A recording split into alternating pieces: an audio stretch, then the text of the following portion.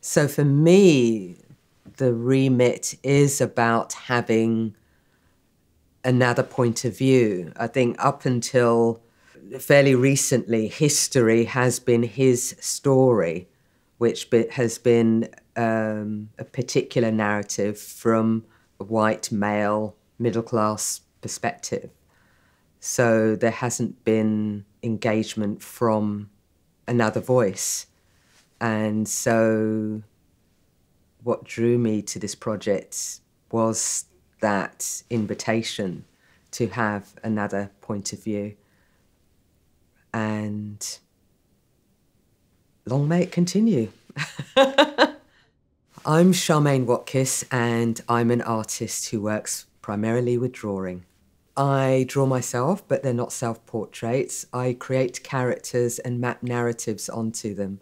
I collect a lot of research from archives around the African and Caribbean diasporan experience. I take reference images of myself.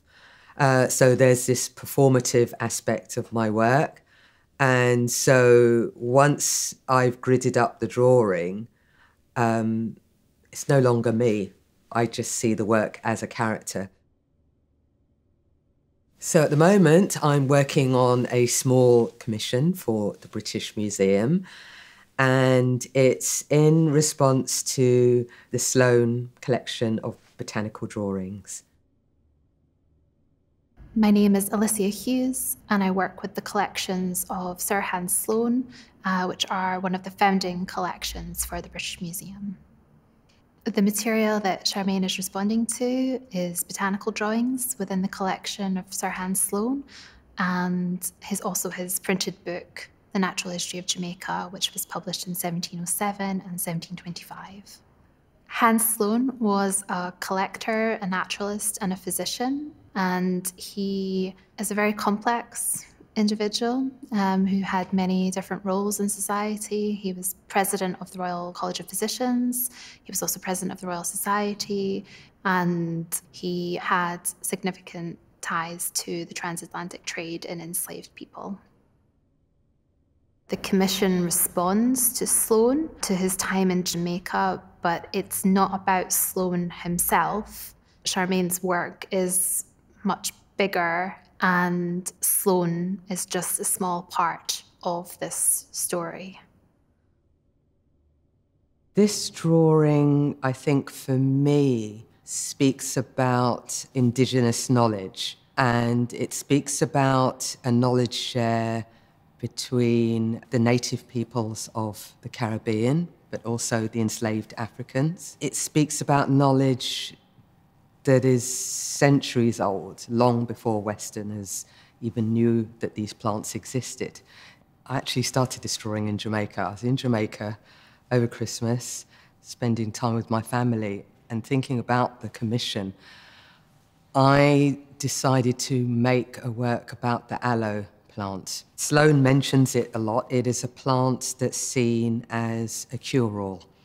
It's called Single Bible in Jamaica because it's seen as the Bible for the body. So my warrior woman is an aloe plant, but she's also telling a story about plant material that was brought over to the Caribbean with the enslaved.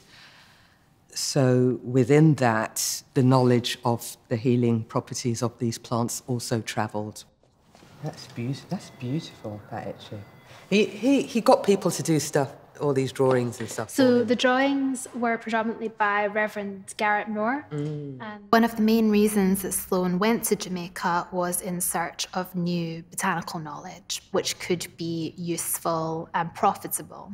And he also engaged directly and deliberately with enslaved people from Africa and local healers who often had a lot more knowledge about the botanical substances in the plants from the island that could be used in the practice of medicine. So in the back of the boat, we have the ricinus plant, which is also known as the castor plant. The seed of this plant is highly toxic. It's where the poison ricin comes from. And it's so toxic that something the size of a pinhead could kill someone. But this plant, it also has healing properties.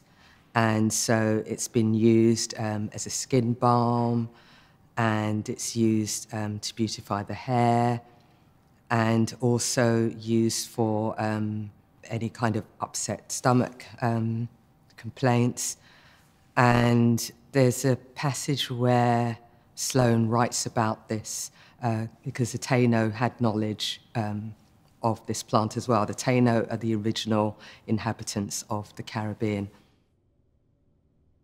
And then in the front of the boat is the cocoa plant. And I put that as a kind of a wry comment because Sloane is somehow credited for inventing a hot chocolate drink, which isn't necessarily the case.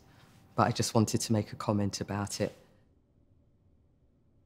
The natural and botanical knowledge is obviously the main purpose of the volumes, but throughout it, Sloane is recording what he sees around him, so the cultural history as well, in a sense, his interactions with people, and indeed his participation within the local society, within the local economy, and so on as well. The instances where he is interacting with enslaved people who are gathering knowledge on his behalf that is then eventually produced within his book. We have to reconcile what we know about Sloane and any achievements for the advancement of science with this, what is inherently a violent process of knowledge production at the time. Yeah.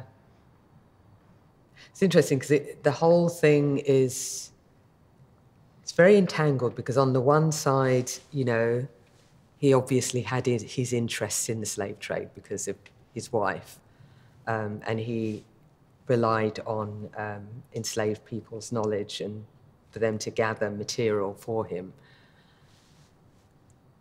And yet we have these volumes that details a lot of information that's interesting to us today, you know, hundreds of years later. And how do you kind of reconcile that, you know what I mean? Because the way he gained the information, I don't know. I know the whole thing is kind of, you know, doesn't sit well with me at all. Yeah. You know, here I am reading his book.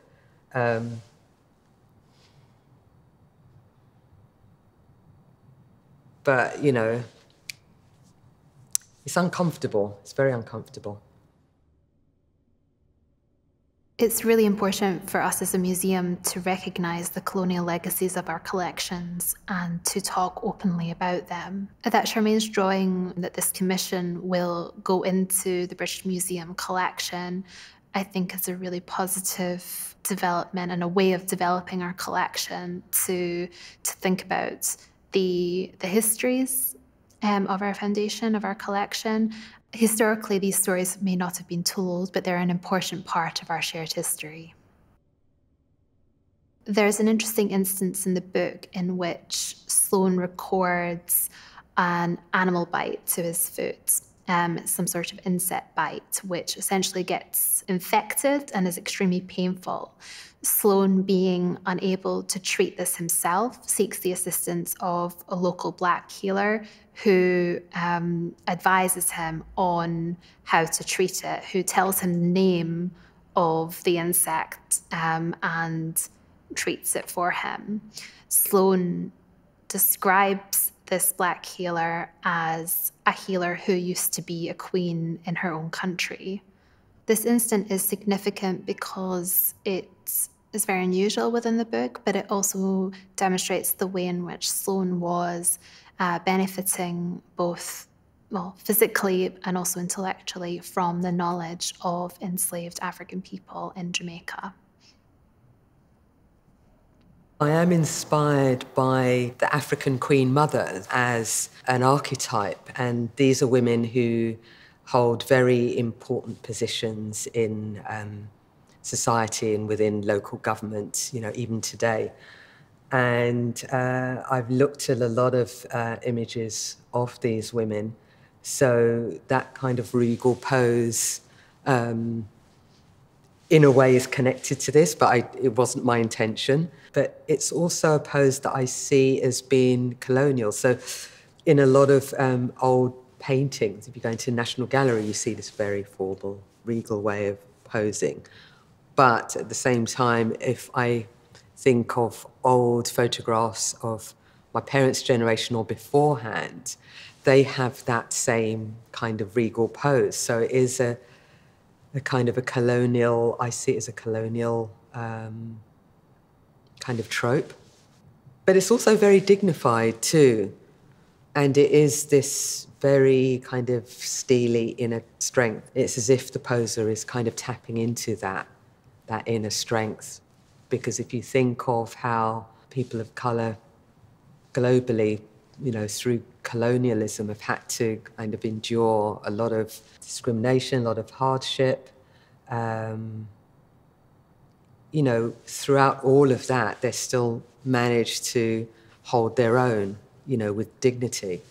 And so I think for me to reference that in my drawing is important. It's an important statement. This is the legato plant on the scroll. The legato is a tree, and its bark, the bark of the tree is very fibrous on the inside. And so when you pull it out, it actually looks like lace, so it's all actually called lace bark as well. And enslaved women use this to make clothing with. But more importantly, her holding this scroll with the legato plant, I'm referencing a portrait that was painted of Hans Sloane, also holding a scroll with the legato plant.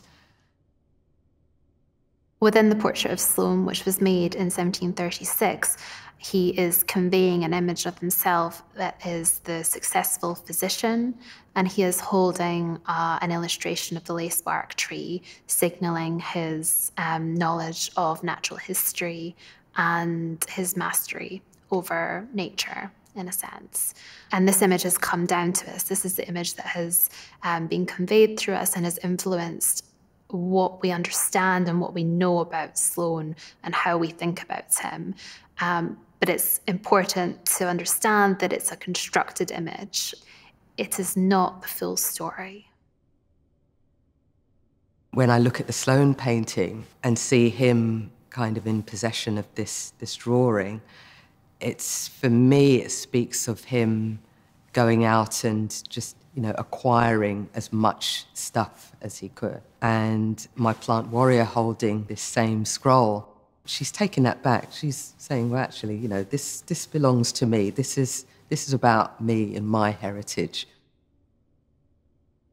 She's carrying a lot. I mean, she's literally carrying, but I think metaphorically she's carrying a lot. I think for her to carry that weight of knowledge and to present it to the world is a big deal. And I think that she is a keeper of the knowledge, and she is just presenting to you what she knows. And that is it. What you do with it is up to you.